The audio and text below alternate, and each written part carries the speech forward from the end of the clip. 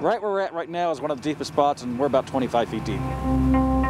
Nearly 2 million people live in the 5 counties that surround the Great Salt Lake, but near its center, Don't really even see any signs of civilization out here. It can be very peaceful. the lake is 70 miles long. Widest, it's 40 miles wide. What can't be put into exact numbers, shipwrecks waiting to be found.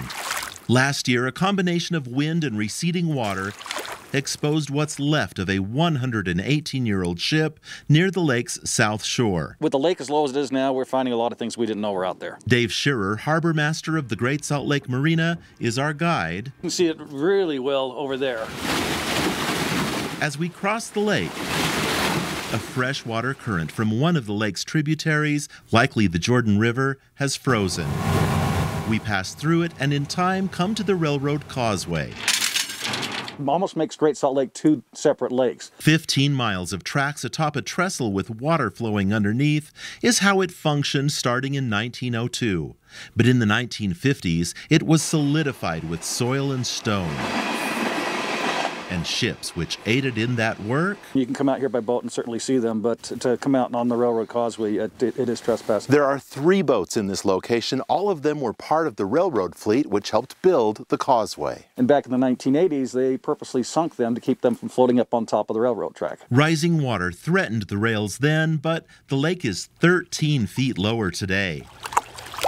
This drastic drop also helped expose another, much older boat. It'd be the Timely Gull, Brigham Young's boat, and it's on the south tip of Antelope Island. Part of it is visible. We just can't confirm that that is the wreck. It is in the right area to be the wreck, though. The Timely Gull broke free from a dock closer to Salt Lake City in the 1850s. The story is it just kind of floated over here and took on water and sank. Carl Aldrich manages the historic Fielding-Gar Ranch on Antelope Island, where weather and mud keeps the wreckage at bay. Unfortunately, there are no photos of the Timely Gull in its prime, only written descriptions which Fox 13 graphic artist Russ Slade has brought to life. There was a paddle wheel on the front, and it was going to be powered by a horse on a treadmill. So it'd be, rolling the belt, and that would power the thing that moved the boat. Then they decided to do a steam engine, but it was too expensive to ship it over here. So then they just settled with a sailboat. There's something else a little easier to spot from shore. That is an old crane that we believe was left over when I-80 was being built. They actually got a lot of the road base from here on Antelope Island. Shearer says the crane isn't the only wreck that's not a ship. We've had quite a few planes crash in the Great Salt Lake. From my knowledge, there's still 2 F-16s in here. There's part of an A-4. There's parts of a couple helicopters. Back in 1936, there was a DC-3 that crashed in the lake.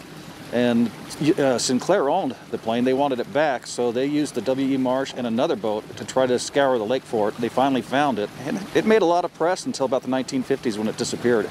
And we finally found it, about 8 years ago. This is what the W.E. Marsh looks like today. It doesn't look like much, but what you're looking at is just the side of the boat. A shape on an instrument panel. It's still underwater. Its location is known, but dozens of others Probably 50, 60 at least. remain mysteries. Promontory is probably that would be the granddaddy of all the boats out here. It was a very large paddle wheel boat back in 1902. The king of the railroad fleet was over 125 feet long. We know that it should be over in Ogden Bay up behind Fremont Island. We just have not been able to find it. Todd Tanner, Fox 13 News, Utah.